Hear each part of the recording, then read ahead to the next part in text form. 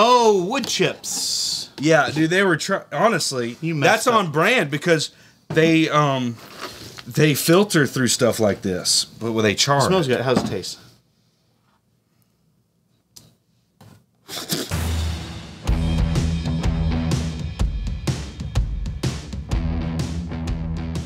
What is up, everybody? Jack Daniels was super kind, sent us 2 bottles. You've been seeing them around. We've got the Jack Daniels Bonded Tennessee Whiskey and the Jack Daniels Triple Mash Blended Straight Whiskey. Both bottled in bond. Grease, what are you holding in your hand? I'm holding the bonded, which means it's 100 frickin' proof.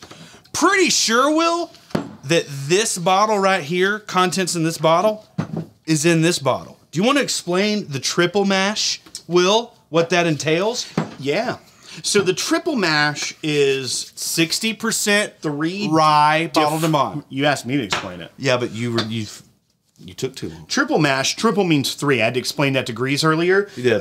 It has a blend of bonded American malt, bonded rye, and bonded Tennessee whiskey. So it's 3 different bonded whiskeys they blended together. The American malt was 20%. The Tennessee whiskey was 20%. And the rye, 60. The rye is 60%. Yeah. And they sent us these. We're going to crack them open. They're going to be hitting stores. They've already probably hit some of your stores. They're going to be hitting our market this week. I have not had the triple mash, but I'm going to go ahead and tell you right here, right now, Jack Daniels rye is so good.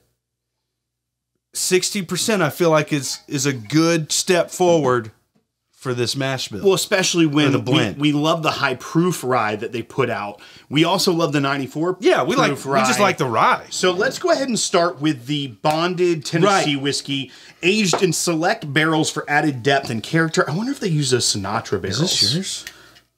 So we're going to fresh crack these. Thank you, Jack Daniels, for sending these for our honest review. We love the Jack Daniels Bonded. I'm curious to see how this compares to the duty-free shop one we've had. Well, if only we could compare. Well, wowza! Dude, that was a good... There's some pressure loaded in that one. So this is 100 proof. It's Tennessee whiskey. It's interesting. It comes in 700 milliliter bottles. Right. But this is an American release. Which, so prior to this video, I was a little upset because I was like, don't Europe our America. Right. And then it was like, we're getting 50 mils less. And I said, where are we going to get that value from? Because we need to call somebody and be like, hey, like, do we get like a pin or like a sticker, like is some there a swag club or something? we could join? Right. But then you made a great point. It's only $29.99. Exactly. Which is a great price. Right. And then the triple mash, it's $32.99. $32.99. Yeah. So coming out with a new product that's sub $50, sub $40, and in one case sub $30, pretty impressive. Cheers, dude. You know what I'm excited about? The new video series that we have coming out. Find the Jack. We can use these with the we can use, well, at least we can use the triple mash because we already used a bottled in bond. So this is 100 proof. It does say age for at least 4 years, which we know that's a part of the the requirements of bottled in bond. But this does feel younger than the duty-free release. We could do it side by side. I want to. I feel like it's still probably in the 6-year range. You think? I do. But you do know that whatever the youngest whiskey is going to be the age statement, not only because of that, but it's not going to have older whiskey because if it's bottled in bond, it does have to be in the same season. So you're not getting a blend of older whiskeys with the younger whiskey as well. So you pretty much have to age it up the whole time. Right. All together. This is good. $29.99. Love that. Love that.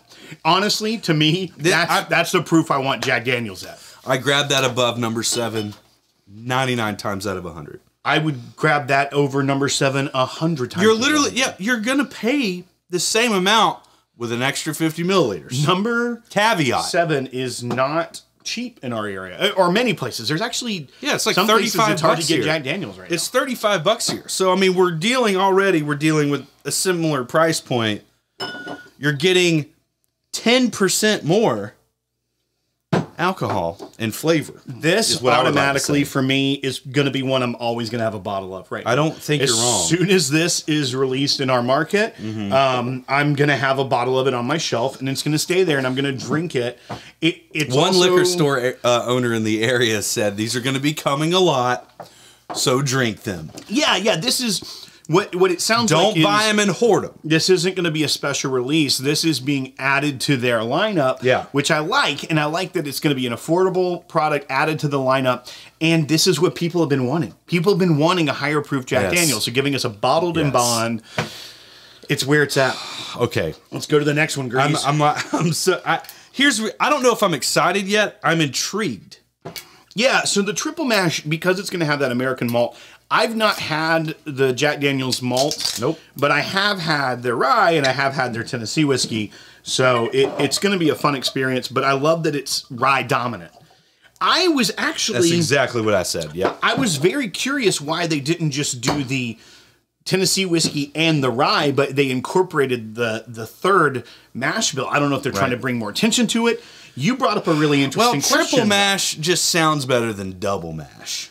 Or if they called it a boo rye. Well, they can't. No. They could call it a tin of rye. Well, or could they?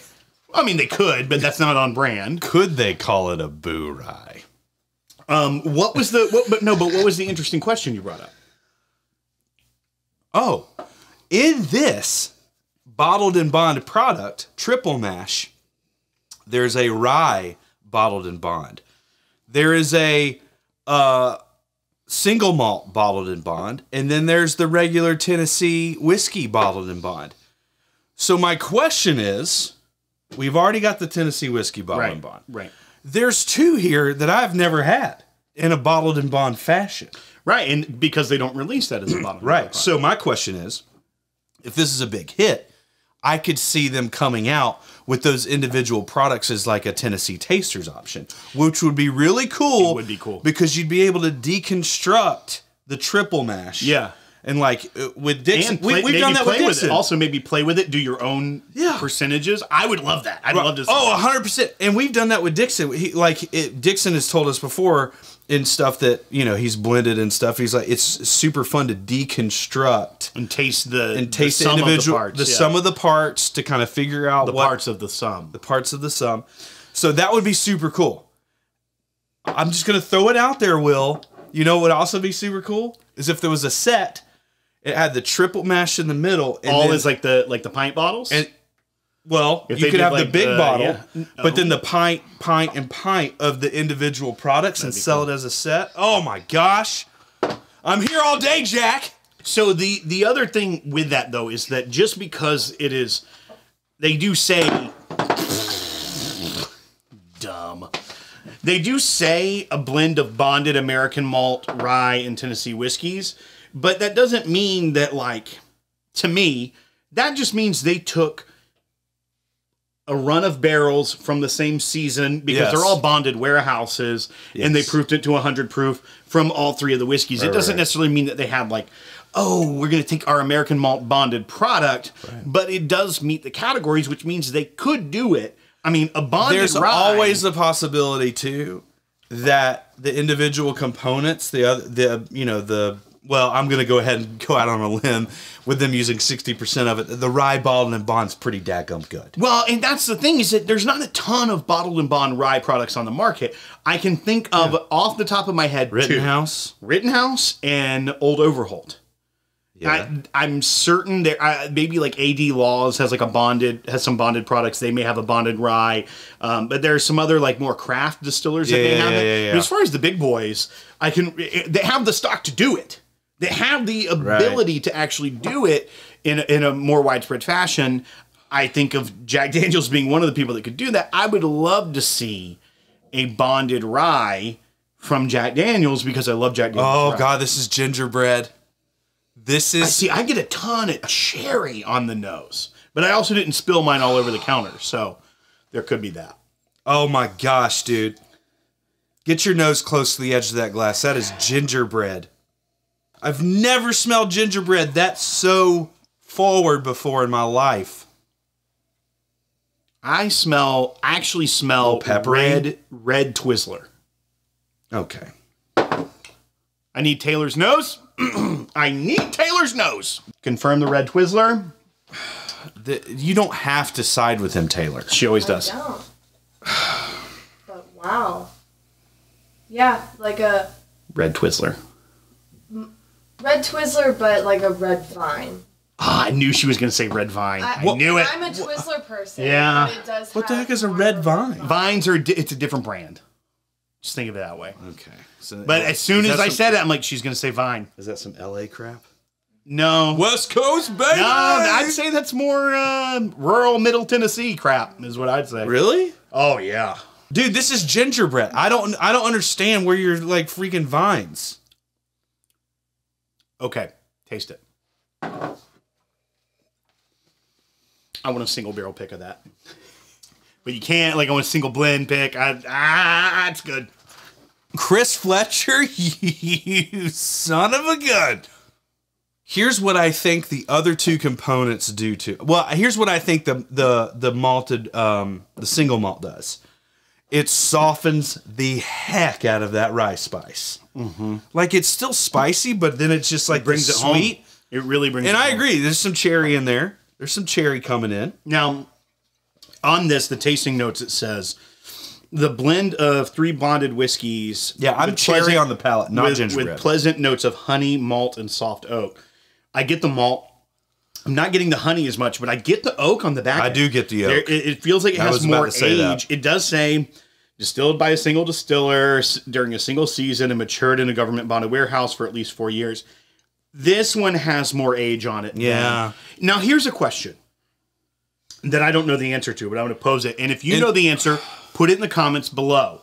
But if you take the bonded malt, so if it meets its requirements, and the bonded rye and the bonded, like, I don't think you can call that bonded. You're saying if there's different seasons, different ages. Right. Well, I was going to say, could you have an older bottled and bond? They'd have to call that malt? a blend. Is it a blend? It says blended straight whiskey, and it's a blend of bonded American malt, rye, and Tennessee whiskey. They totally could. So could it have older American malt and younger rye?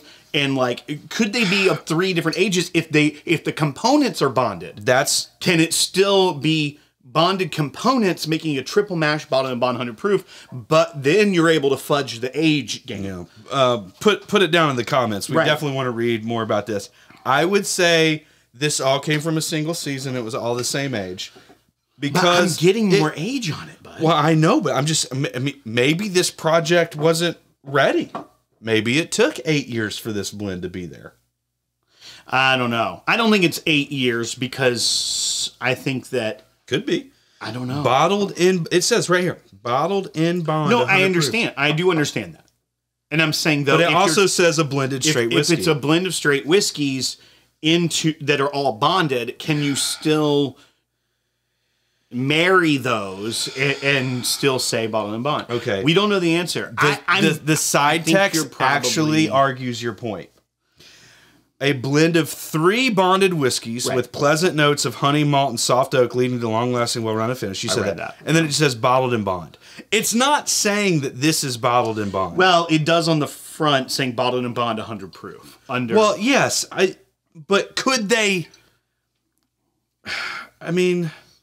One, I think it's either one or the other. Either they can get by with it, like it is able to be bottled in bond with them being different ages, or it isn't, and they're following the rules. I think that I don't think they're trying to play cute with the word bottled and bond because it's their whole program. Like they have an entire beautiful booklet that I don't know where it went. I had it in my hands earlier. That's like talking about bottled and bond whiskey and talking about this. They're paying tribute to it. So I think the entire purpose of it is not going to mess with that. I have another question. It says DSPTN1 and DSPTN4. It does say that on here as well. Would that argue that those are...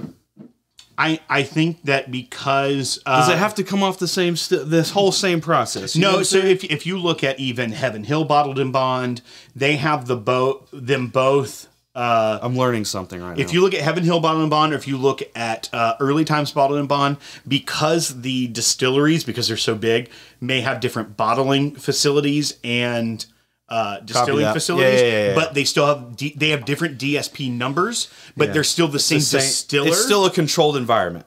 It's still the same distiller, Yeah. but like Early Times has 2 DSPs on it. Yeah. I'm nearly positive Heaven Hill does, because Now that you say that, I was just analyzing. They distill it at Bernheim and age it in Bardstown. This is good. $32. Buy. I'm a buy on both of them. I think they're fantastic. Buy whiskeys. on both for sure. I would say This one's of great, them, neat, but honestly, with the price point and the proof, this could be a mixer. I would make an old fashioned with that. I would make a Yes. Jack and Coke Manhattan with that, or a Jack and Coke with like the real sugar Mexican Cokes. Okay. All day long with that bad boy. Okay. All summer long. Actually. I actually like the fructose. But this, you wouldn't put this in anything. This is freaking great. This is really good. All right, thank you so much to Jack Daniels for sending these to us. They're really cool. You should check these out because they'll be hitting your market soon. I think they're both a really good value. I love that about them, that they're both. I was honestly expecting the SRPs on these to be over $40, probably closer to 50, but they're not. $29.99, $32.99. Go pick them up. I'm a buy on both of them. Grease, what about you? 100% buy, and I'm pretty sure that America is actually going to get to buy these. Yeah, it's actually rolling out in the United States before being an international release. It is going to go overseas, but I'm very grateful that we're going to get to enjoy it first. So thanks, Jack Daniels, for sending them. Hey, everyone, subscribe to the channel. Give us a thumbs up. Go to patreon.com/thepodcast to support us. And if they want to buy some merch, where can they do it, Mr. Grease? You go to thepodcast.com/store. You can also check out our new barrel program where we pick some freaking killer single barrels at oakandthieves.com. All right, that's going to do it for this video. We'll catch you next time.